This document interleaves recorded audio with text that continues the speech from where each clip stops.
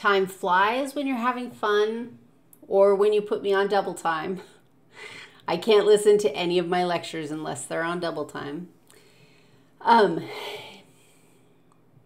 Sometimes mitosis goes bad. And it's not that it doesn't happen. That's a thing. A failure to grow, that's a thing. But that's not mitosis gone bad. When mitosis goes bad, it divides like mad.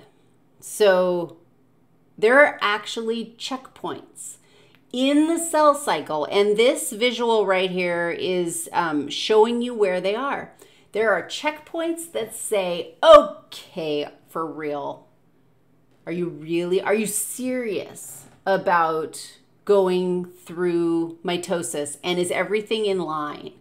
Because if you replicate cells that are missing DNA, that have mutations, or you replicate when you're not supposed to, disease results. And that's what cancer is. Cancer is a failure to accurately or correctly regulate the cell cycle. And you end up with too many cells. Cancer cells don't follow the rules of the cell cycle, and they don't follow the checkpoints. Something falls apart. Cancer therapies are looking at, okay, what is that checkpoint? What actually is going on in that checkpoint, and why did it break? Is there a way, is there something we can do, a drug we can give, a cell? Oh my gosh, there's immune therapies for cancer that are so interesting. Can we put something in that will fix the malfunctioning checkpoint? Because if these checkpoints don't work, then you end up with cells going through mitosis when they shouldn't, and you end up with lumps of things that are where they shouldn't be.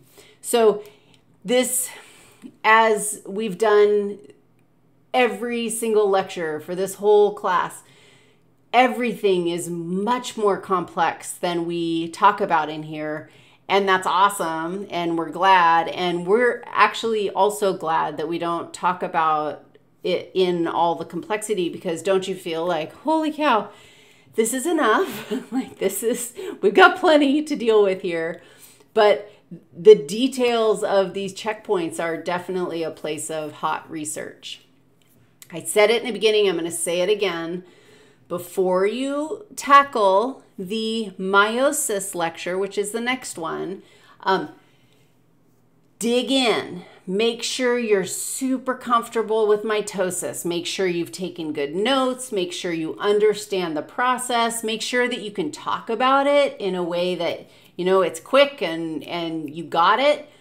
Because then meiosis will be tweaking. We'll tweak the process of mitosis to understand meiosis, and your learning will be much more efficient.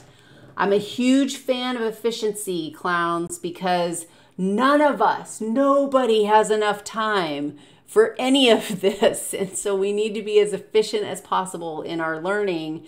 And I try really hard to give you hints so that you can make your studying and your time as efficient as possible, because I know that you don't have much.